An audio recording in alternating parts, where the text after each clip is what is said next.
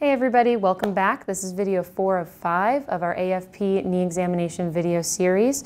We're going to go right into special tests for the meniscus. So I'm going to go ahead and have my patient turn and face me. We're going to go through Thessaly's examination. I'm going to grab my patient's hands because I want to make sure that my patient does not fall down or topple over with this examination. So I'm going to have her put all of her weight on her left foot there. I'm going to have her bend to approximately 30 degrees, and then I'm going to have her twist on that knee. Good, go ahead and relax. Thank you. So what we're looking for there is we're looking for replication of that same pain that your patient came into clinic complaining of. And what that is also supposed to do is that is supposed to replicate that mechanism in which the meniscus is typically torn.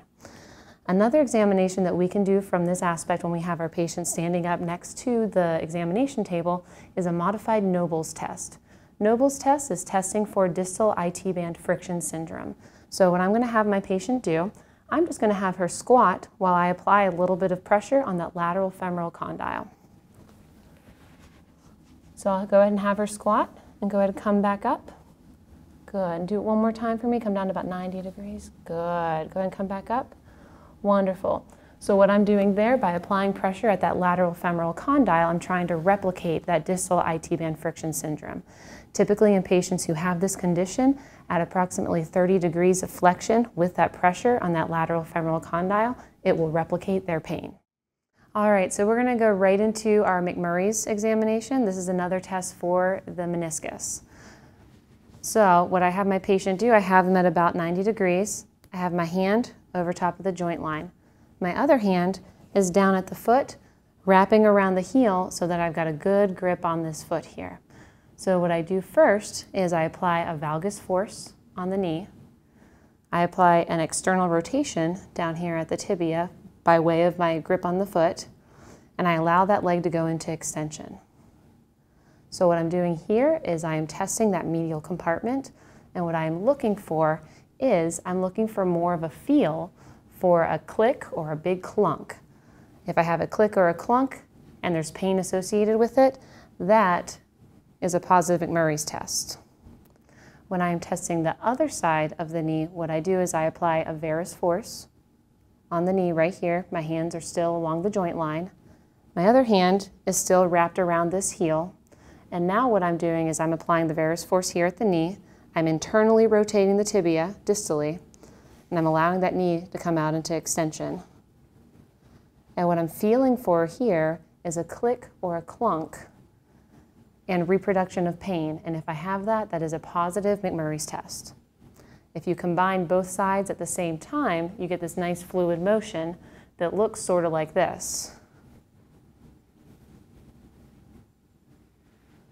And in that way, I'm testing both sides of the knee. All right, so we're going to go right into some of the special tests for the patella. So one of the most common tests is called the patellar apprehension test. The way that this test is performed is the examiner places medial force on the patella and tries to move it laterally. Now in our patient, we don't have a lot of mobility here. What you're looking for though is whenever you're applying this medial to lateral force on that patella, you're trying to see if that causes the patient to be apprehensive, if they feel like that kneecap is going to fall out of its usual place. And you can see that our patient does not have a positive apprehension test. Another test that we like to perform is the patellar grind test. There are multiple different ways to perform this. One of the most common ways is having your patient come up to approximately 90 degrees. The examiner places their hand over top of that patella, and I'm compressing it now. Other hand down here to control the rest of the leg, and you bring that patient into passive flexion and extension while you're applying that pressure over top of that knee. And if that reproduces the patient's pain, you're more concerned for a patellofemoral pain syndrome or patellar maltracking.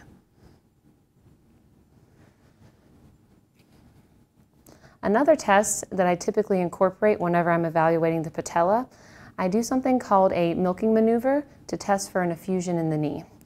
There are multiple ways to do this, so I'm going to show a couple different ways. One of the most common ways is to just take the examiner's hands on either side of that knee, apply pressure, and essentially apply a milking maneuver along that knee to push any fluid that might potentially be there toward the joint line. Examiner's fingers on either side of the knee. You can feel if there's any sort of addition of effusion or addition of any fluid in there. If your fingers are are feeling any sort of area of bloatment. Another way to test this is to perform a bloatment test, which is where you do pretty much the same thing. You apply the pressure to either side of the knee, and you have a finger or two on top of that patella. And what you're doing is you're trying to see if that patella kind of floats right in there after you're applying pressure on the rest of the capsule.